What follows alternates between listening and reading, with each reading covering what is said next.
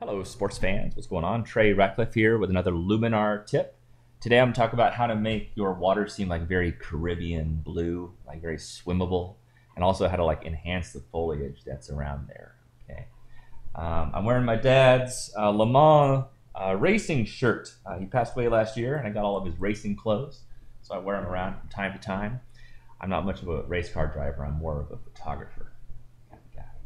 Okay, so let's get into it here.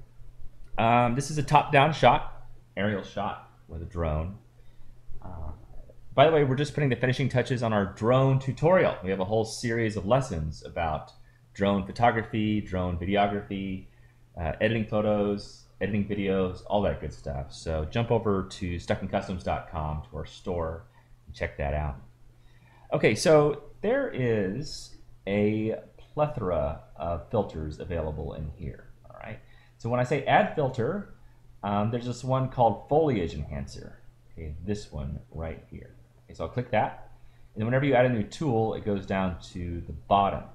Okay, so I go down here and I can amp this up, and it makes all that nice the trees and stuff kind of appear a little bit more saturated. It's kind of like a selective saturation, right? It just takes care of the yellows and the greens. Okay, it's a subtle thing. You don't want to make it go too high because it looks ridiculous. But that's that.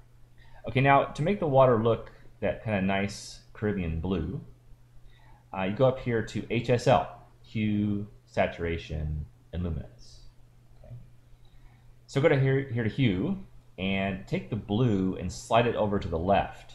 Okay, go all the way to the left because it gets a bit green, right? But just a little bit to the left. And then the real special touch here is when you go to luminance, slide that up to the right, the same blue thing, right? So now if you kind of look at that before and after, so now it's kind of got that light, it feels like the water is shallow, there's kind of sand underneath there. Look, I mean, this is a beautiful island in the middle of Lake Wanaka here on the South Island. You can't complain about the color of the water anywhere in New Zealand. But you know, you have your own artistic license, so you can do what you want to with these photos, right? Before, like, the trees look kind of dead and kind of gray, kind of ashen. Here now they look more alive and much more inviting. Much more inviting. All right. Don't forget you can use layers and do all kinds of stuff. You want to do different things to different parts of the photo. You can't do that stuff in Lightroom, and that's why I just find myself using Luminar more and more. So be sure to check it out. We have links to the product down below.